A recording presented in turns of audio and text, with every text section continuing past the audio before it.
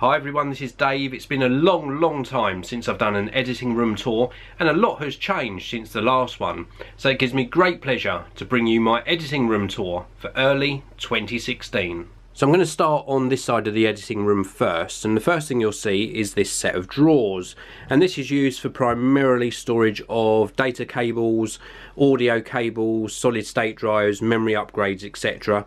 But you'll notice that the actual top surface is pretty clear, and that's because there's going to be a new addition to the editing room very soon, and I'll share that with you in a separate video. Moving on, we've got something I haven't installed yet. Very interesting little product, very useful. This is an Incipio desktop charging station. It quite simply gives me 2 additional USB charging ports on top of my desk, and it's coloured in gold, one of my favourite colours. Moving across here, you'll see an IKEA desk. This is a Galant desk. It's primarily used for storage at the moment. Underneath we've got some shoes and bits and pieces that I've actually featured on the Luxury Lifestyle channel. We've got some little cable storage areas just down here as well.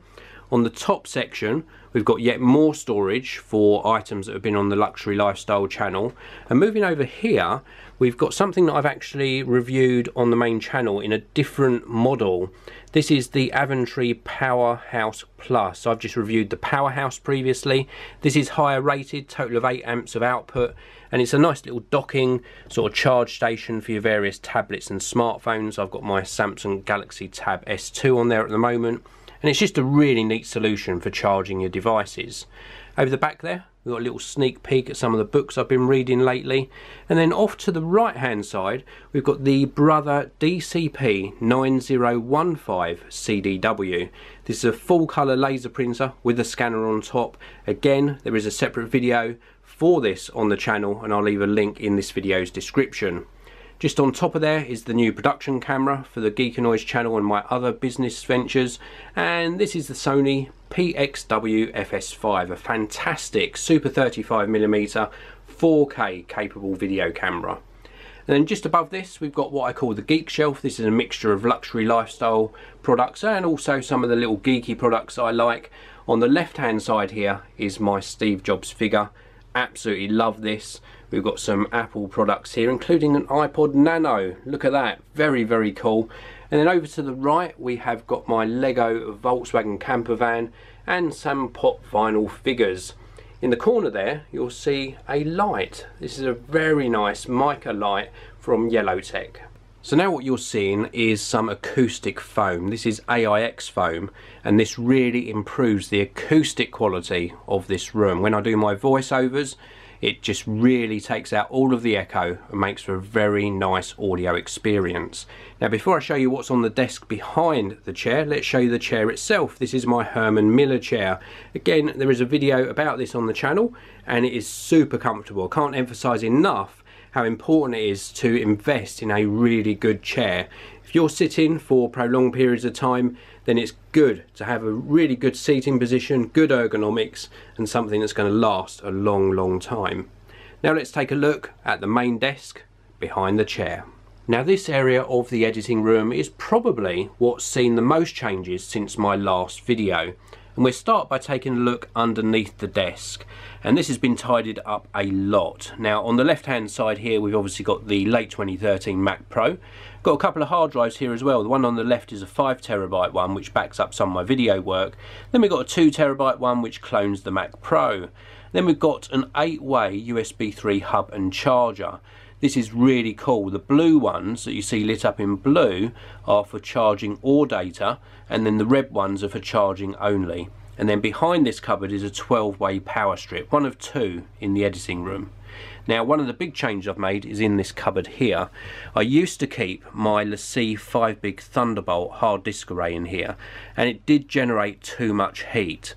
So I've taken that out, and the only bit of electronics inside this cupboard is the Belkin Gigabit Ethernet switch, which manages all of the network attached devices inside this particular room.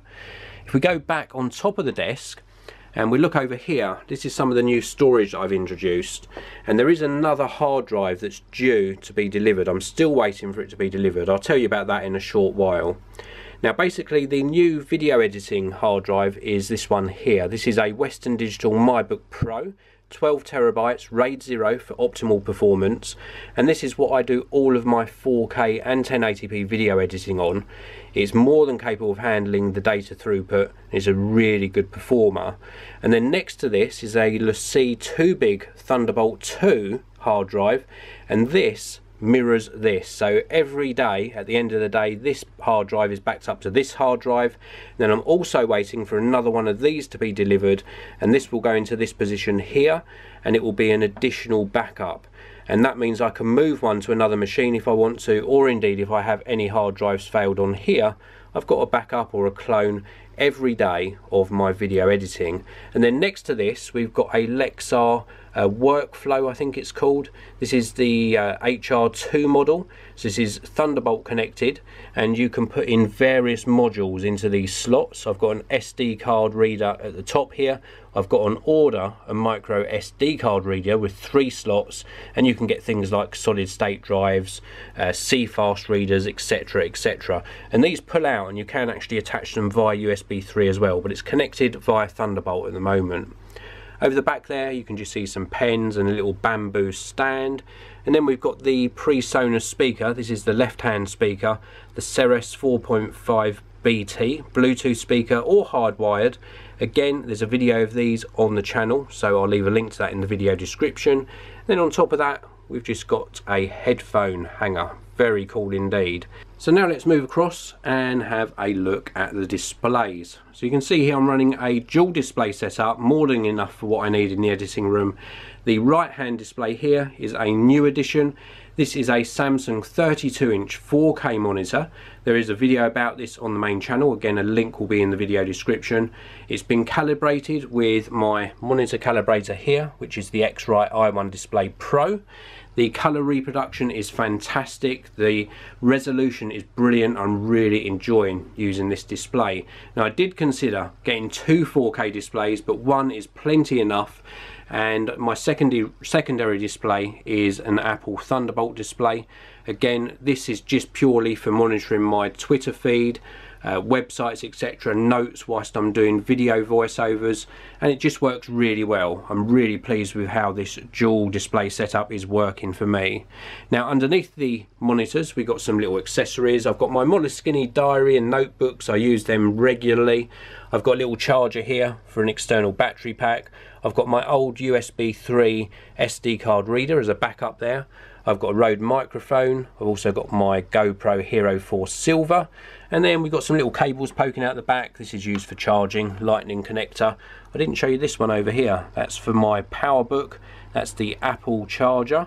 And the actual PowerBook is on the desk as well. I use this on occasion just for keeping notes, and when I'm actually editing off location, then this is a really powerful 15.4 inch Retina MacBook Pro. My keyboard of choice is this. This is a Logitech Solar keyboard. I think it's model number K750. Let's just check that for you. Yeah, it is the K750 from Logitech. It's actually really good because it's wireless, but it draws on the light of the room to recharge the battery. Very, very good indeed. And then we've got my Apple Magic Trackpad 2. Underneath the desk on this side we have got some additional storage, and we've also got a paper shredder. And we go back on top of the desk, just round here, we have got some more Moleskine goodness. We've got my other PreSonus speaker. We've got a microphone boom arm just here, and then here is the Rode PSA1. This is an arm for my Rode NT USB microphone. This is what I use for my voiceovers, and it just allows me to sort of bring the microphone down in front of the monitor whilst I'm doing the voiceover, and then when it's not in use it allows me to put it back out of the way.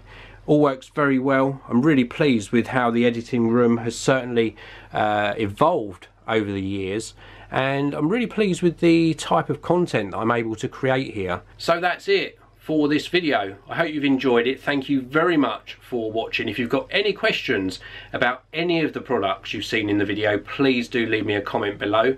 Thank you again for watching. Have a fantastic new year. Don't forget to hit that like button, and I'll see you in another video very soon.